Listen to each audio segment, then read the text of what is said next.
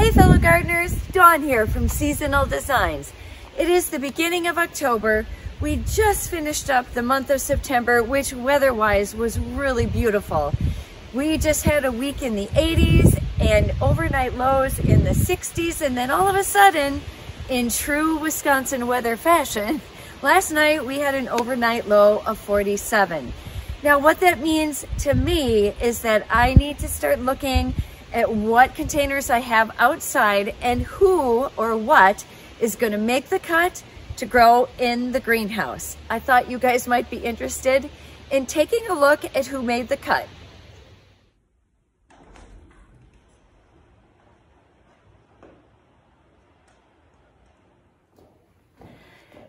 Right, so we are just going to kind of take a look around everything that I have in here, and it's chilly outside, but it is beautiful in here. As soon as the sun hit this thing this morning, it really warmed up. But last night, both the fireplace and the supplemental heater both came on because I'm really trying to keep this at 52 degrees overnight so that everything in here stays happy. So we're going to start by looking at what is in this corner because this is a new addition to my greenhouse. This tall plant you see behind me is the bird of paradise, and it is something that was not growing in my garden. I actually got this from Erin over at The Impatient Gardener, and I know a lot of you follow her. She was not going to overwinter this again, so she asked me if I wanted it, and of course I said yes, because I thought it would make such a great addition to the greenhouse. I did put a tape measure on this. The tip of the tallest plant, or the leaf, is 9 feet tall. So it is just a beautiful plant, and this for sure is making the cut in the greenhouse. Now let's take a close-up look at what else I have in this corner. All right, well there she is. Doesn't she look perfect in here? I mean, like, I just love the look of this tall plant in here, and I hope she stays happy in here. And at Erin's house, she was in full sun. She's gonna get a lot of sun here, so I'm gonna have to keep an eye on her. And over here in this corner, the other things that I did bring in, one was this basket that I had on a table outside. I love this basket. It is planted up with just some of the geraniums. I started actually from seed this year, so there's 3 little geraniums in there. And then I added some of the Diamond Frost Euphorbia, and it still looks so good. And I think the colors of these 2 containers here worked really well with the one that I put the large plant in there, the bird of paradise. And then this container here, love this line of Michael Carr containers. It looks like a basket, and I love the look of baskets. But outside here in Wisconsin, a basket isn't gonna hold up. So having something that looks like a basket, but isn't and holds up is just really a wonderful thing in my book. And he has a whole line of these. They come in a little bit different colors, natural looking colors. They're not super thick, so they're not super duper heavy, but they are so nice. I really can't say enough about those, and I love them. What do I have growing in there? I have more of my heucheras. These were in the ground. Again, I had to move them, didn't know where to put them, popped them in this container. This is, I think, grape soda and, oh, I can't remember this one. I'll pop the name up, but I mean, they look so nice. So that is this corner, and I love it. Now, in the center here, this is the tall, this is the peak, and on this wall here, I have a couple of shelves that my husband put up for me, and I have just been kind of collecting glass to put up there. And I feel like I'm not done. I would love to find more of this kind of pinky purple color that's in this vase, but dang, it's hard to find. So if you guys know of any vases that color, you see anything, goodness gracious, tell me about it. Email me, seasonaldesignsbydawn112@yahoo.com if you find anything. I'd love to hear from you guys. And then of course the seating area with our table, and that's the supplemental heater. And at night we just pull that out, and that will kick in if it's needed. Now, if it's, warm, it won't kick in at all, but last night we needed it. So we have it sitting there. And then over in this corner, I put my hibiscus, and I just threw the pot into the basket that I had here. And in all actuality, I could probably lower it just a little bit. But this was just, it has a ton of buds on it. And so I really want this to keep doing well. You can see all of the buds that I have coming. So I'm gonna grow him in here for a while. He has been in 100% full sun on the back patio all summer. He will love it in here. This is one of 2 coffee cups plants, and the other one I put in the house last night because, as you will see in a minute, I am really filling up quickly here. Love the coffee cups plant. This was the one that I threw in the mulch pile. I forgot it was in a big mixed pot, and I just threw it out, and all of a sudden this summer I was like, oh my God, my coffee cups plant. So I pulled it out of the mulch pile probably in like July, put him in a pot. He's doing so well. This is a geranium that, you guys, I have been overwintering my geraniums, starting them here in the greenhouse, and then actually just letting them bloom like all winter long in my house. And now they're starting to get bigger and I'm running out of room, but I just love the color on this. I'm hoping you can see it. And it's full of buds. So I brought him in. He'd be fine in 47, but I was cleaning things up.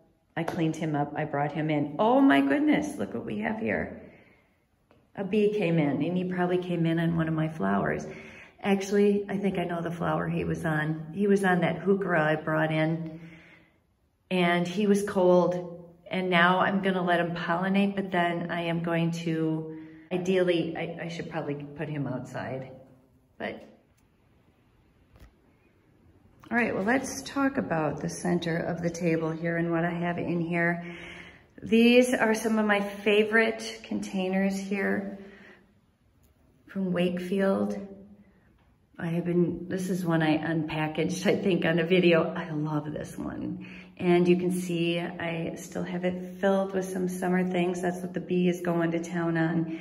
But I have just a little collection here.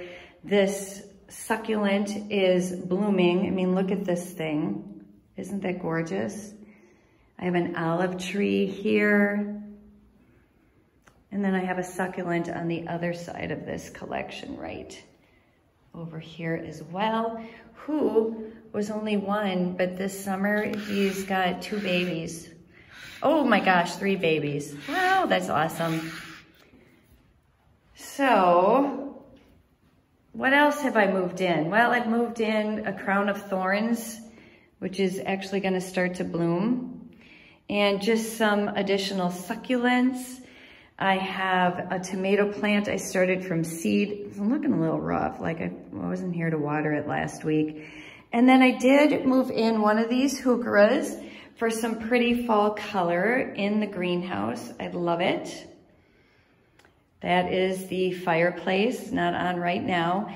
And then here on my potting bench, I have some agapanthus. So I started these late this year, and I'm gonna try to overwinter them first in here and then probably in my basement.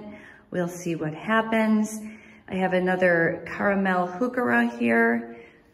Look at that color. Isn't that pretty? I love the fall color of those. And I also love that it has a touch of that pinky purple. I think it works well in here. I don't know if you noticed, but like shades of my rug. Well, let's see here. Shades of my rug are kind of a very faded kind of pinky purple. And some of the tile on my wall have shades of that kind of faded pinky purple as well. So I feel like those colors work well in here. And then I have a different type of heuchera in here. I have a little pot of herbs. I started this from seed, so I can just have something for winter. Another geranium, some cabbage that really quite disappointing. I started these a while ago and they're just like, well, whatever. We'll see what happens. And this is the potting bench that I got from Alatex. And I special ordered this to the size that I wanted. I love this potting bench so much. And it has this leca on top, which retains a little bit of moisture. When it gets wet, water just kind of runs down into that, provides a little bit of moisture. And then it has great area below where I can store things. And then the other thing I did last year for spring was I actually added grow lights under here. So I will plug those in and turn those on in spring. And then this entire bottom here, I'll clean this out and I will be able to grow things under this in spring. I also have some baskets for storage underneath there, which I love. And then in this corner, I started these from seed. This was a little packet of marigold seed I got from Ball, and I thought, it says tall marigold. Well, you're not kidding. I mean, this is really tall. They are gonna bloom, so I'm gonna see what they look like. We'll see what comes of it. I also have a tomato and then my gardenia, which you guys is so covered with buds. Little buds, big buds. Oh, let's see. Can you see that? So there's a bud. I mean, it really has a lot if you start looking really close. There's another one. I'll try not to move so fast. There's more here. I mean, really, it's covered. And this thing struggled this past winter and it got cut way back and it really has flushed out nicely and now it's gonna bloom. So I'm just super thrilled with it. And then one more geranium in here. And a lot of you have asked about water. I do have water right here. Got a bunch of towels in there right now in my little copper bucket, but I have a long hose and it just makes watering in here super easy. On this side, I do have some more glass shelves with a bug crawling on it. And I've collected some glass over here, mostly in the greens. And just, you know, I see something and I like it and I go, ooh, will that look good with my glass collection or not? I have a last minute addition here. I pulled this out of a pot. This Rex begonia looked so beautiful this year. And I had angel wing begonias kind of behind it.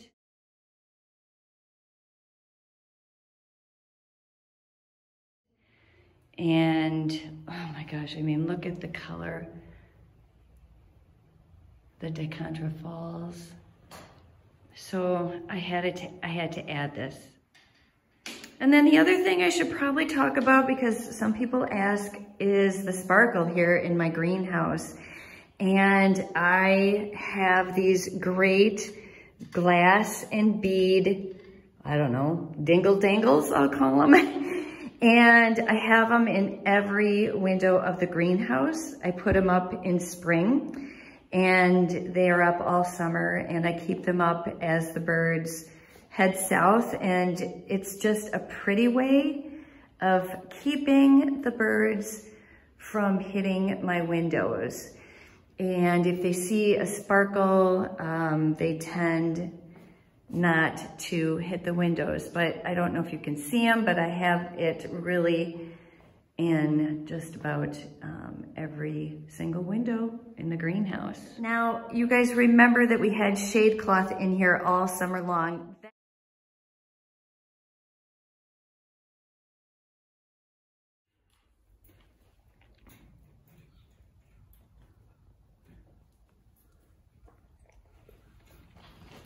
That we just took down yesterday. So my husband took that down yesterday in preparation for the cooler weather. For a while, we had it slid open, except for right here in the center. We kept that shaded. I know I said I was gonna do a video on this and I haven't, but my husband really did a great job of coming up with a system for shade cloth. And I don't know if you can see this, but there's a wire that runs along with my lights, and he had some metal brackets made. So right up here, I'm hoping you can see that. So right there is a metal bracket, and it is put on into the structure of the greenhouse. And then there is a wire, and it's the type of wire that you would use as you see on those more modern porches. So it's a very heavy duty gauge wire, and that is run all the way across on both the bottom as well as right up here, you can see it. And then the same on the other side. And then our shade curtains simply hook onto those.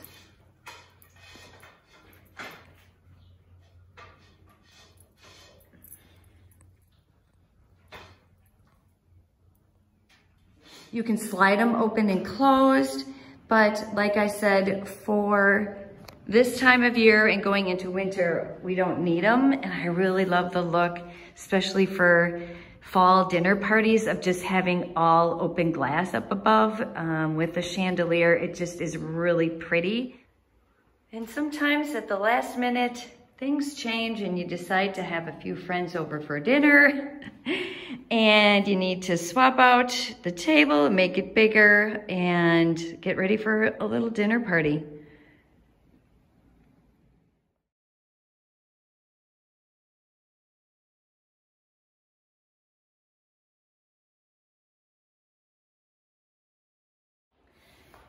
Oh, there's that bee. Let me grab him. Hang on, buddy. I'm coming to get you. Hold, please. Oh. All right, come here. Where are you? Let's get you out of here. Shoot, I should have got him out while he was on that plant. I can't grab him with my bare hands because I don't want to get stung, but I am going to find him today, and we are going to save the bee and get him outside, so don't worry. Well, that is going to be it for who made it into the greenhouse. There's that bee. Hang on, you guys. Come here. Come here, come here. No, no, no. Come over here. All right, I got him. Open that door. Hold the door. Oh, shit, shit, shit, shit. God bless it. Come here, bee. Hang on. Hang. Hang on to it. Oh, jeez. Put him on a plant. There you go, buddy. Bye-bye. Well, that is going to be it, you guys, for who made it into the greenhouse this year. Thank you so much for watching, and we'll see you guys in the next video. Bye.